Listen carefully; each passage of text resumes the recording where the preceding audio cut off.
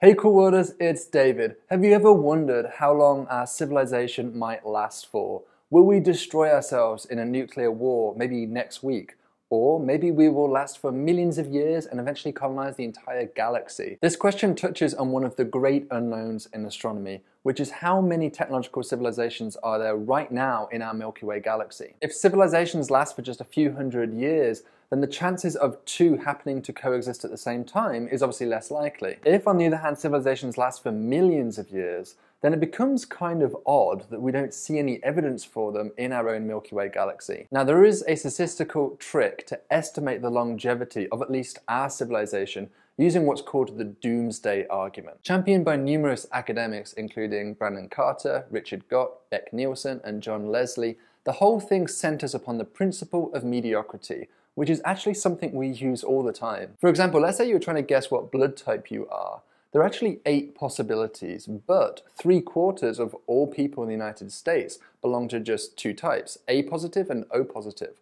So if you knew nothing else, you would probably reasonably guess that you were most likely to be one of those 2 types. Now let's extend this principle to another example. Let's take an urn and start filling it with balls. The first ball placed into the urn has the number 1 written on it, and the second ball has the number 2 written on it, and so on and so on. So let's imagine that your friend blindfolds you, they go ahead and fill up this urn full of balls and they shake it up, and then they say to you, pick out one random ball, look at what the number is on that ball, and then try to guess how many balls you think in total I put into the urn. So let's suppose that you pick out a ball numbered 10, which means it was the 10th ball which was put into that urn. Now before picking out that ball, you had no idea how many balls could be in that urn. It could be a few, it could be 1,000, it could be 1,000,000,000.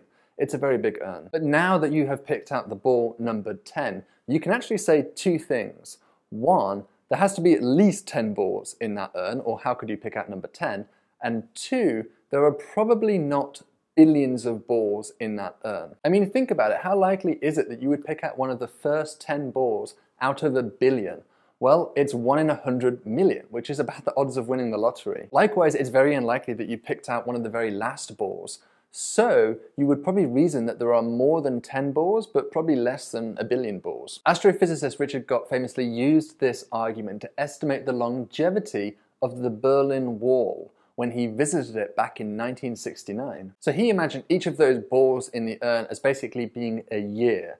So technically what he's doing there, he's using what we'd call a reference class of time. Gott imagined splitting the wall's lifetime up into 4 even segments, each representing 25% of the total lifetime. Gott reasoned that there was a 50% chance he was seeing the wall in those middle 2 quarters using the principle of mediocrity. If he was at the start of the second quarter, then the wall would only last for 3 times longer than it had done already. On the other hand, if he was at the end of the third quarter, then the wall would last for 1/3 as long as it had done already. Therefore, he estimated a 50% confidence that the wall would last for between 1/3 to 3 times longer than it was at that time, which was 8 years old. So he estimated that the Berlin Wall would likely come down sometime between 1972 and 1993.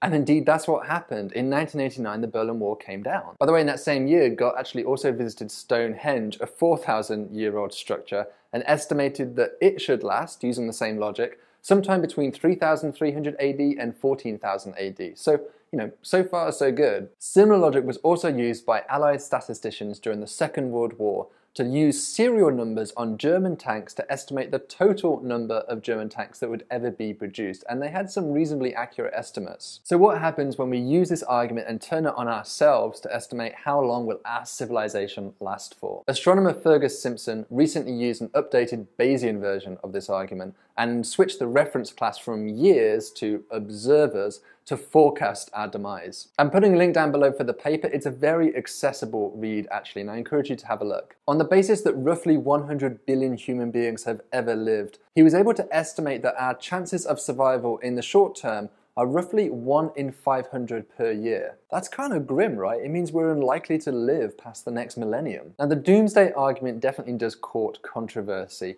For example, if you change the reference class from people to years, then you get a different answer. If you start counting human beings from the beginnings of civilization rather than the beginnings of Homo sapiens, then you also get a different answer. And if you imagine that future human beings will be cyborgs or something, with completely different experiences of what it even means to be alive, then we are not typical observers, thereby invalidating the principle of mediocrity. Nevertheless, the argument makes some really compelling points, and if you buy into it, it means that the probability of us becoming a civilization spanning trillions of individuals across thousands of worlds in the galaxy is extremely unlikely. But whilst this might be the fate of most rolls of the dice, it doesn't have to be our fate.